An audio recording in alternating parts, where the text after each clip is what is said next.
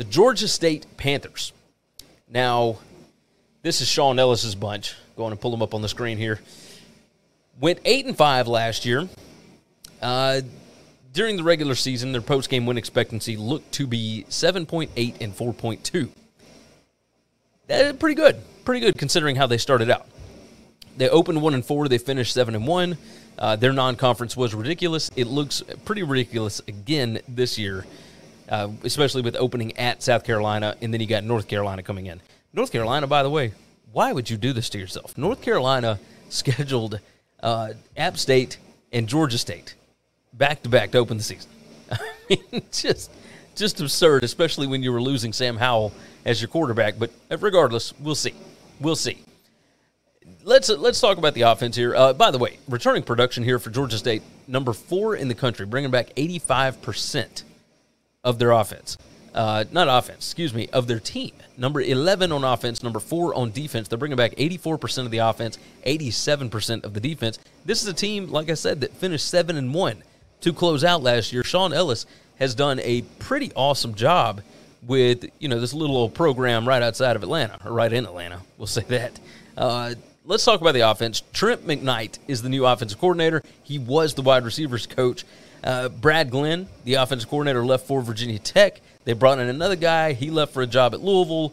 Whatever. Trent McKnight at least knows what is going on with this offense. I would look for them to continue on the same trajectory that they were last year. They bring back Darren Granger, the quarterback. Now, they've got 4 starting offensive linemen back as well. They got the running back, Tucker Gregg, back, 2 starting wide receivers for an offense that averaged over 6 yards per play in their last 8 games of the regular season. That is pretty good. That's pretty good. Now, as efficient as the offense was, they were not great when it came to explosive plays. Their success rate was really, really good.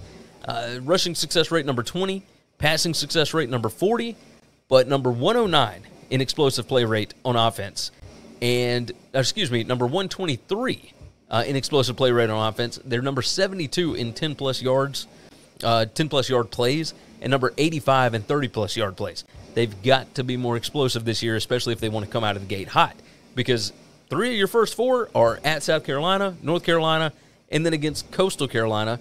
And then, oh, by the way, they do host Charlotte in there, and we know that Will Healy's bunch can be a pain in the rear end. So that, along with, you got a trip to Army right after that. I mean, your first 5 games are pretty damn difficult.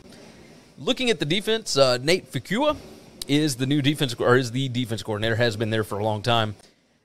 This is the same as the offense here. The defense, I said the numbers backwards earlier. On offense, rushing success rate was number 23. Passing success rate was number 20. On defense, rushing success rate is number 20. Passing success rate allowed is number 40. You're number 109 in explosive play rate allowed. That ain't good. Number 79 in 10-plus yard plays. Number 73 in 20-plus yard plays. You've got to stop the big plays on defense. It's going to kill you every time. Everything else looked perfectly fine. Turnover margin, number 29. The penalties per game, number 39. Like, this was a good team, and they move fast, too. They averaged the number 23 total plays per game in the country. This is a good football team. It just took them a little while to get rolling. Do they take as long this year to get rolling? Do you come out of the gate 1-4 again? Nobody wants that. The rest of the schedule is pretty manageable. I mean, you got a lot of road games, but regardless, it is what it is. You've got some good teams here. Well, I guess my question is, can McKnight continue the offensive efficiency and find a way to be more explosive? If so, this team is certainly a championship contender in the Sun Belt. I think this team could be really, really good. As a matter of fact, I've only got them with 1 conference loss. I think they're really good. I've got them at 8-4, but that's because I've got a loss to Army, I've got a loss to North Carolina, I've got a loss to South Carolina. They could win any of those games. This team could be 10-2. They could be 11-1.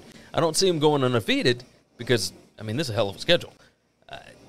They bring back 16 starters. This was a really good team last year. I've got a lot of faith in them to be good again. But again, that non-conference schedule, just brutal. Just brutal. So 8-4 for them as well. If you go by the records and whatnot, I've got them winning the division. I've got them sitting there at 7-1 in the conference. So we'll see. We'll see what happens. Thanks for listening to the Winning Cures Everything podcast. The website is winningcureseverything.com, and if you want to connect with us, we're on Twitter at GaryWCE, at Chris B. Giannini, at Winning Cures, or you can email us, Gary at winningcureseverything.com or Chris at winningcureseverything.com. Subscribe everywhere you need to subscribe, and we'll see you soon.